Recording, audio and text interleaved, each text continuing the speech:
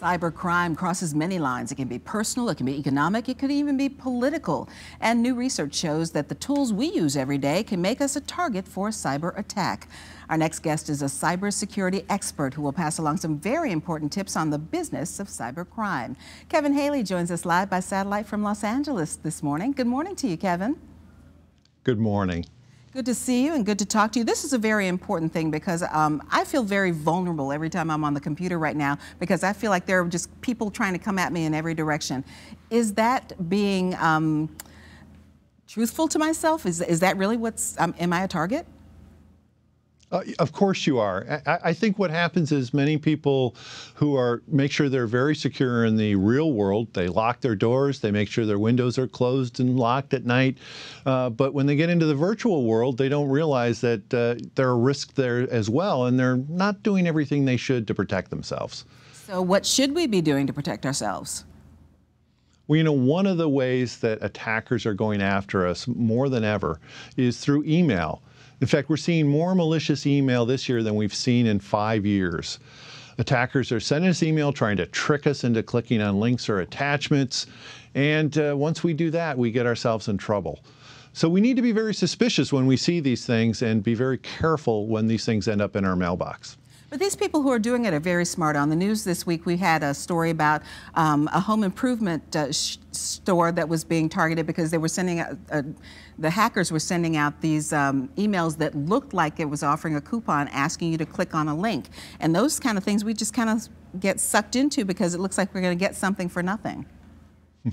That's right. I mean, they take advantage of human nature, and they also can just cut and paste. They can duplicate exactly what an email from another company or a legitimate company might look like. So, you know, if you're looking for typos, that sort of thing, that's not a good way to tell anymore. If they're trying to get you to click on a link or they're trying to get you to open an attachment, that's when you need to be suspicious.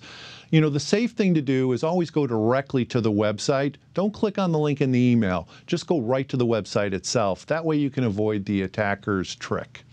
Let's talk about being proactive. What should somebody do if they feel like they've been hacked or their information has been stolen?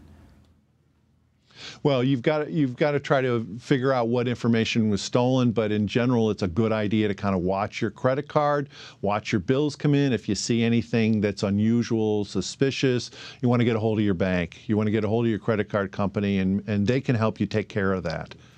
Because these are not always direct hacks on our computer. A story this week about a national restaurant whose system had been hacked, and if you went to that place and ate and used your credit card, now your information is vulnerable. How can we protect ourselves from things like that? Yeah, there's very little you can do. It's really up to the companies that store our data. Now, all of them are being attacked. We've certainly seen a lot of these stories in the news. At this point, really, it's good that they let us know that this happened so we can be on our guard and look for those suspicious things on our credit card. And again, once you see something that doesn't look right, call right away. Get this taken care of so that it doesn't cause you any problems.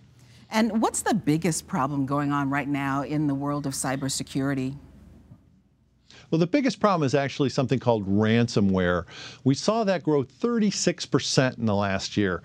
That's when bad guys get on your computer and they encrypt all your files, your family photos, your tax returns, and then they demand a ransom in order to unencrypt those files and give them back to you.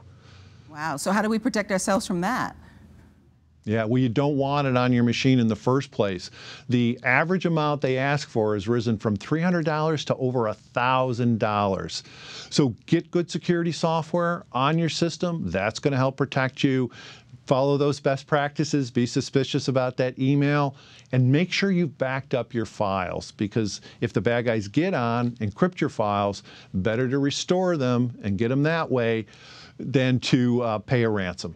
Always great advice. Kevin Haley, thank you so much for joining us today. Thanks for having me. You're very welcome. Have a great rest of your day.